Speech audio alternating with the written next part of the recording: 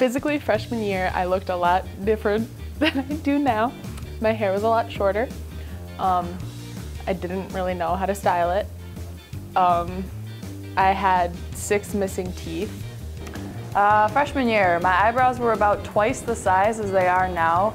And also, I think since my freshman year, I've probably put on 15 to 20 pounds, not even just like gained weight. Like I kind of grew into my body.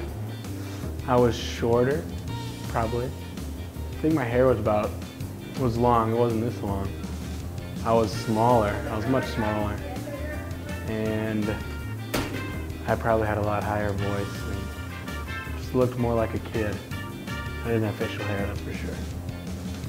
I think I've developed like a greater understanding for the world around me. I was just kind of like going about doing whatever.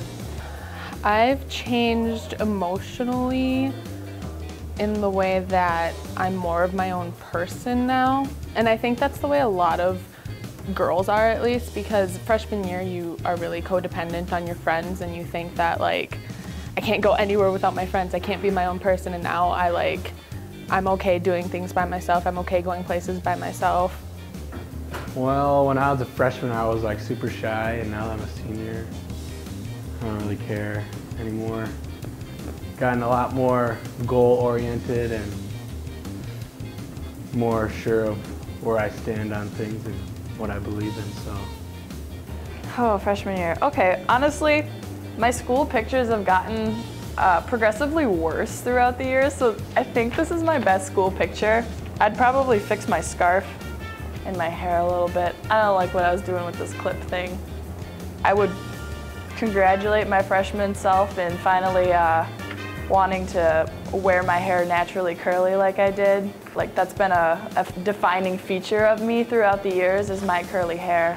Picture? Mm-mm.